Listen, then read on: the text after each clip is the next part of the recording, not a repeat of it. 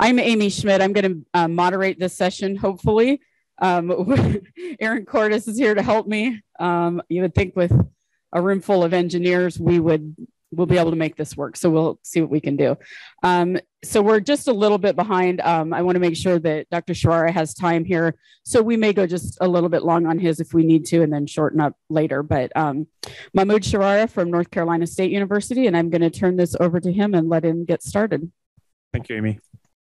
Okay. Hello, everybody. Mahmoud Sharara, I'm assistant professor, extension specialist at North Carolina State University, and I will talk to you today about using greenhouse structures for sludge management, dewatering, and pathogen reduction. This is a project, and I work on with some of my colleagues. I hope to be much further in the project, but happy to present to you where we're at the moment. Quickly, once I know how to advance the slides, I will. I'll give you a brief overview of our swine production in the southeastern United States, North Carolina, and Virginia. Our system is three components, three pieces: the barns, lagoons, and spray fields, unlike the deep pit systems in the Midwest. Our lagoons are primarily for storage, treatment, and some of the flushing, and our spray fields are primarily for managing the effluent, the liquid part of what is in the lagoon. Our lagoons interact with the environment through rainfall and evaporation. And some of the water loss happens as evaporation in the barn, but a small portion. Our lagoons are not just storage, they are storage and treatment. Therefore, there's a portion that's constantly have manure. And over long periods of time, residue or sediment build in to the lagoon, and that's really our sludge. It accumulates over time and creates a management limitation over as it increases in volume. As you can see, it effectively reduces the volume available for treatment and storage. So it is a byproduct of anaerobic digestion. And if you can see on the slide here, on the right-hand side, you will see the x-axis is the depth of the lagoon. As you move from the surface of the liquid all the way down, you're essentially increasing the concentration of solids and to a treatment zone, and beyond that to a sludge layer. Over periods of time, that sludge layer approaches the surface and reduces the treatment capability of the lagoon. One of the challenges we have with our sludge management is that, unlike typical swine manure that is managed from deep pits, its nitrogen to phosphorus ratio is much lower than typical, which means that nitrogen-based application is not recommended, and that leads to an issue with identifying acreage to utilize these nutrients.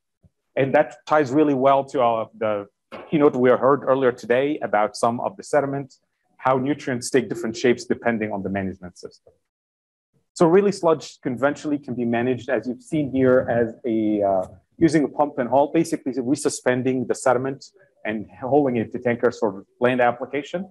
Or more advanced management would be to add a polymer and use dewatering bags to essentially concentrate a lot of these solids into a higher solid fraction.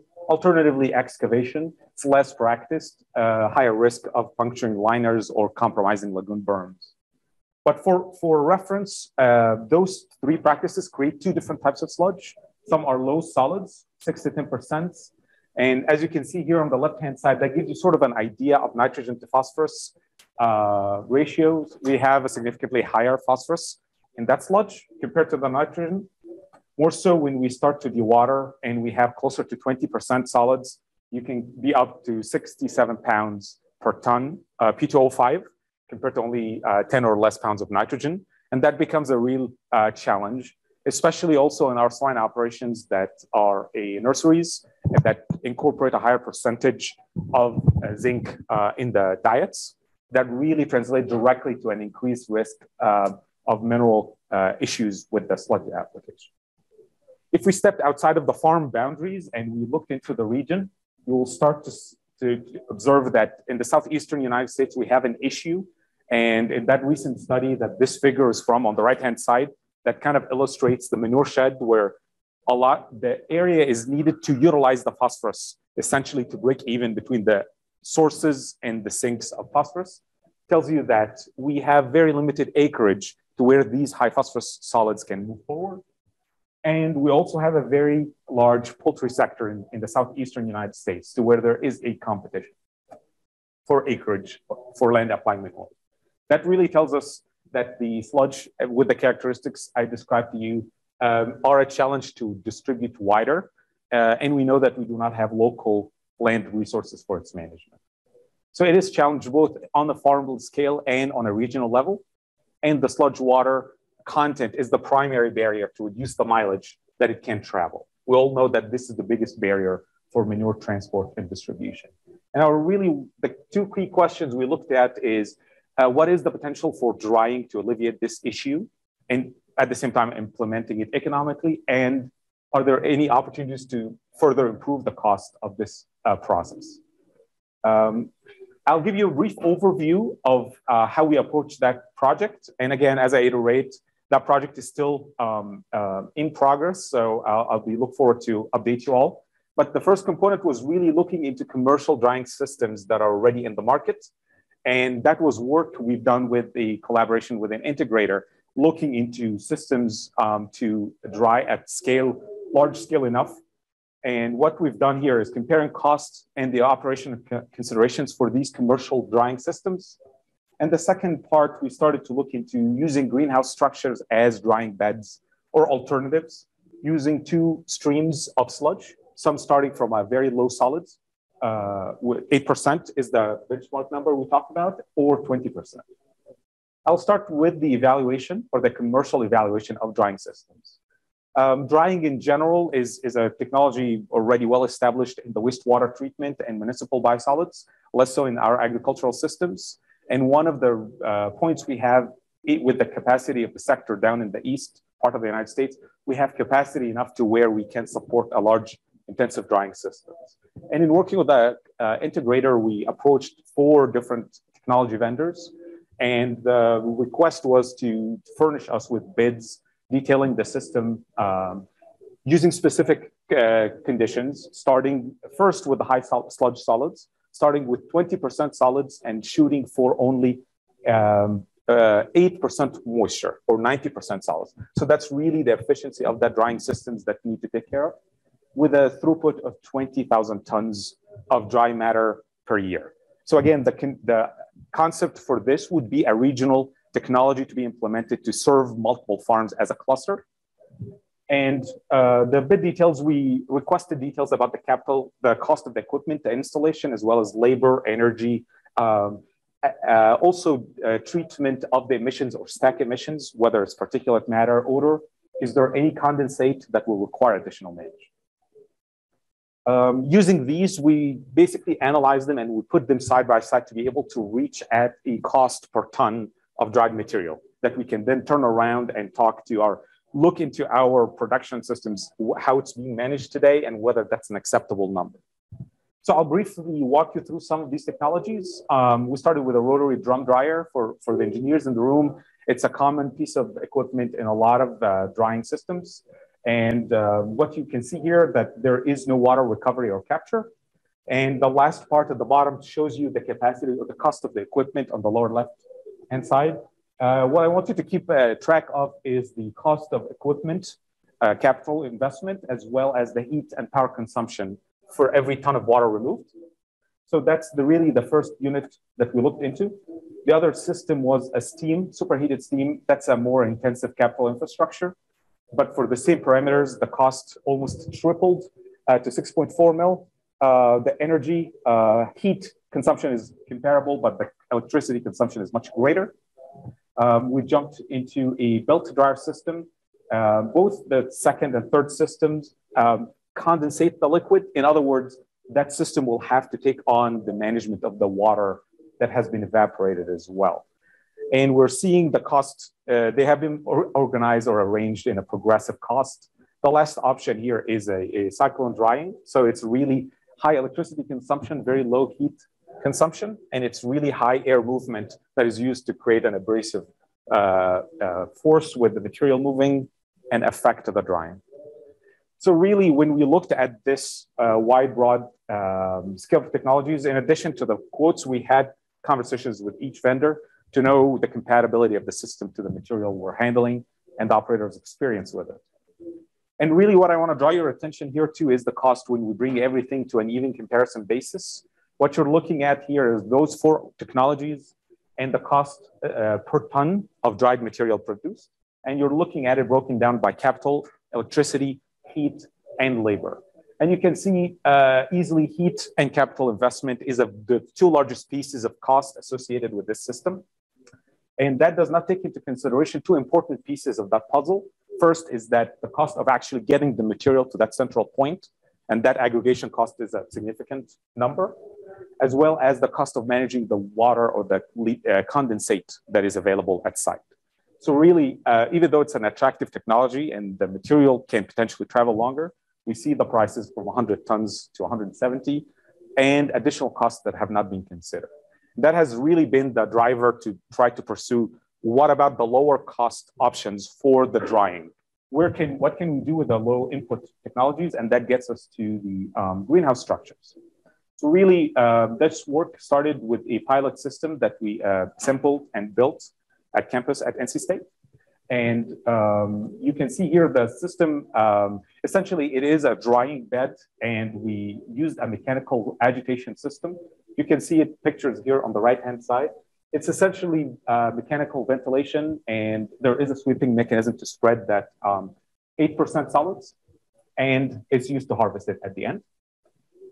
We conducted 2 different tests to get an idea of the loading rate of this material and how fast it dries under the southeastern conditions.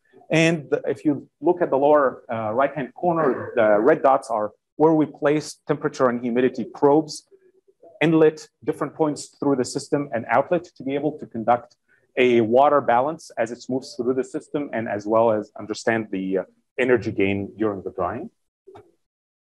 I'll walk you through the results first for the low sludge addition rates. What you're seeing on the right-hand side of this slide is the temperature over 48 hours. And you can see the times from 0 being the start of the experiment. And the lower figure is the humidity. Temperature and humidity have inverse trends, as you can see. I wanted to draw your attention to the red color at the upper right compared to the black. Red color is the ambient air temperature compared to the black color representing the air temperature averages inside the greenhouses. Essentially, we're using that as an indication of the evaporative cooling that is associated with the drying effect, basically water evaporation. And you'll see the inverse is that the same line has a higher humidity concentration. And we've seen that fluctuations during the variability in temperature and humidity along the bed significantly during daytime, less so at nighttime. Same trends we've observed here during the higher sludge addition rate. We've doubled the addition rates or density of addition per unit area, and we've observed the variability. One point I want to draw your attention to when you're comparing the red and black colors, basically 2 different temperatures outside and inside, is to observe as the process approaches completion, there is no drying effect remaining. Both of these temperatures and humidities overlay, essentially indicating that there isn't any drying or water removal happening inside these systems. We've also experimented with the effect of tillage or mixing the material, and we've observed slight increases in water removal, evidenced by humidity and cooling of the air. And finally, this is really an important takeaway here to look at, which basically shows you the duration of a long test. On the x-axis, you will see hours of an experiment. On the y-axis, you see the water carrying capacity for unit volume of air. And you will see the dotted line in blue, that represents the air water carrying maximum water removal potential. Our solid line represents what we're actually removing in terms of the system is able to carry during the drying process. So that looking at this 2 lines together gives us a clear idea of where is the efficiency of air utilization or air water removal efficiency. And we are about 21%, essentially 21% of our air circulation. We're utilizing that for water removal.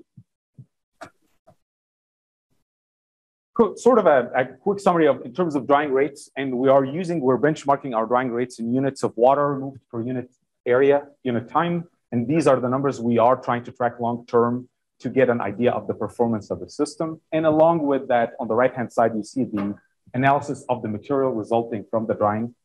tests along with a nutrient concentration. You'll see that we have a significantly high phosphorus concentration in these materials. We're talking about 100 pounds a ton. And we've also observed that initial tests are pointing to a very low fecal coliform in the dried material, but we have not yet conducted a long-term experiments to observe the dynamics of this and how is the termination temperature, moisture content impact to this.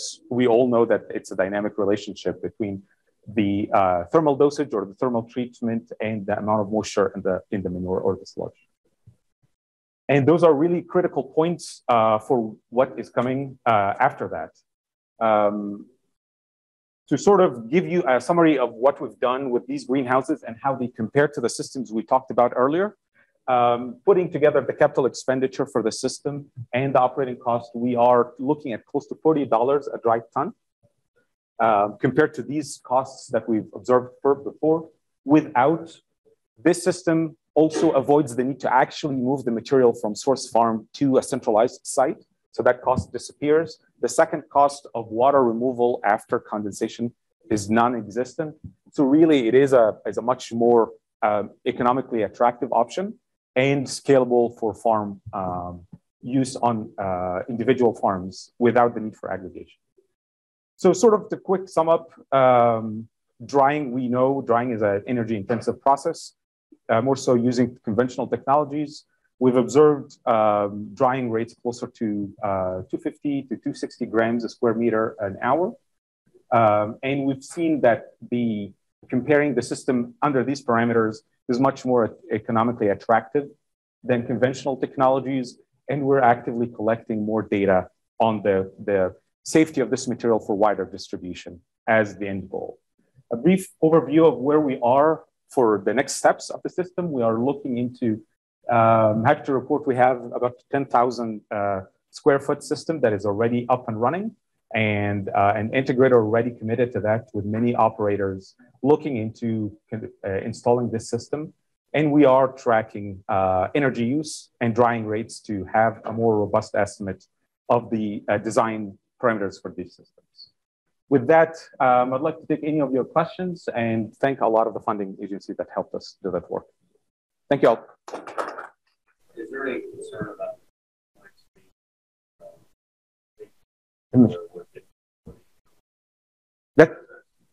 That's an excellent question. The primary concern I had initially was ammonia or an elevated ammonia level. However, it's actually the exposure to high temperature and humidity. And that has been the primary risk that we've observed. So really, a lot of the units that you've seen at full scale already have garage doors open to allow a lot of the temperature or humidity risk for an individual. We have not observed emissions, noticeable emissions, because it's a very stable material. You had a question? We start with a primarily organic nitrogen, very little ammonium nitrogen. We noticed a slight disappearance of whatever percentage that is ammonium from the system. And the priority focus for us right now is to track the emissions, GHG, but also ammonia as well. Thank you. Sir. Most of the commercial units that you showed, yes. in the last slide, show the tractor agitating. Yes. In your process,